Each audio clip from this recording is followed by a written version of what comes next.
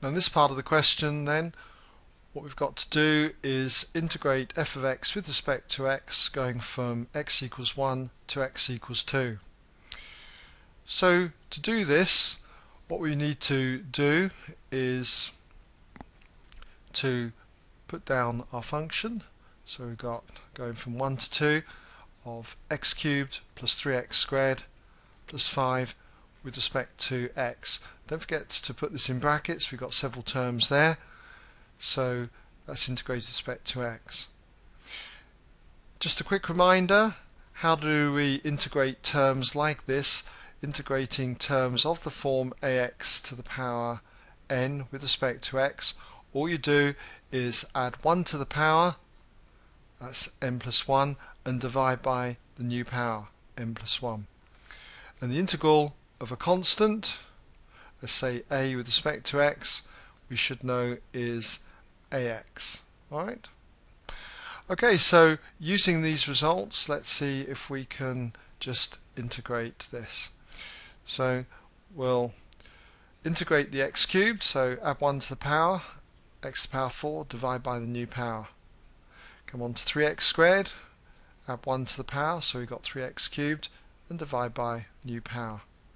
It's the 5, that's a constant, so it's just going to be this concept here, so it's going to be 5x.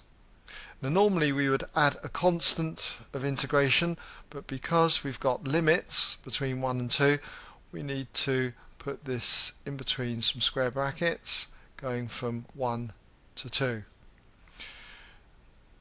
We can also clean up this term here. We could cancel 3 into 3 goes once, 3 into 3 goes once, so we just got x cubed for that term. What we need to do now is just replace x with the 2, the upper limit, and then subtract what we get when we put 1 through here for x. So if we do that, first of all by putting 2 through, we've got 2 to the power 4 divided by 4 for the first term. Here we've got x cubed, so it's now going to be plus 2 cubed, and then 5 times x will be 5 times 2. So we've got that there, minus, and now we put the 1 through, so we're going to have 1 to the power 4 over 4 plus 1 cubed plus 5 times 1. Alright, then if you work out this section here, you're going to have 4 here plus 8 plus 10, which comes to 22, and then minus, and here you've got a quarter plus 1 plus 5, which is going to come to 6 1/4, so minus 6 1/4.